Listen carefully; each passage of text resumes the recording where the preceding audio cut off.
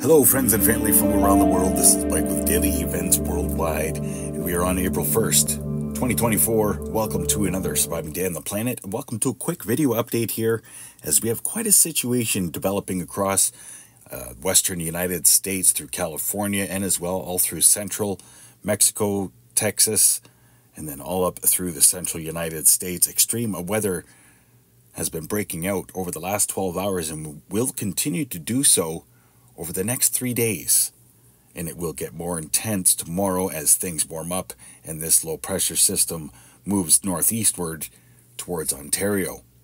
So, situation: low pressure system off the coast of California, and as well low pressure system north of Colorado.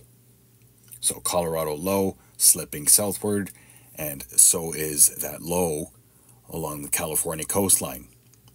Putting this into motion, this is over the last 24 hours. We saw quite a bit of rainfall through California state and as well through Phoenix, New Mexico.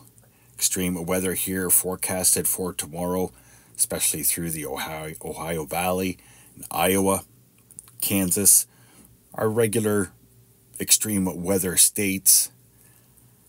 Spring is here and these systems are coming through. Watch for multiple tornadoes. Thoughts and prayers going out to everybody that will be affected by this extreme weather event, most likely lasting about 3 or 4 days. All of these heavy red regions, watch for extreme weather conditions. Low pressure system eventually starts to creep into Ontario for the 2nd into the 3rd.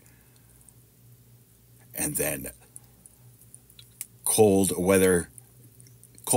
high pressure ridge slips southward in behind that system, so we will see snow on the backside. And then it continues to trek into the Atlantic provinces, gaining momentum. And it does not surprise me, we had solar winds hitting our planet at over 800 kilometers per second for about 2 or 3 days straight during our most latest space weather event. Now it's time for the extreme weather events. Having a look here at wind gust models brought to you by windy.com, and to show you exactly what's going on here and what is forecasted. We've got almost hurricane condition wind gusts through Arizona, Albuquerque, New Mexico, and then into Texas. But it looks like tomorrow it will be the windiest, with upwards of 90 kilometer per hour winds. And then putting this into motion, that low pressure system moves into Ontario, brings some very strong winds all across the Great Lakes. And then the system moves into northeastern United States and into the Atlantic provinces.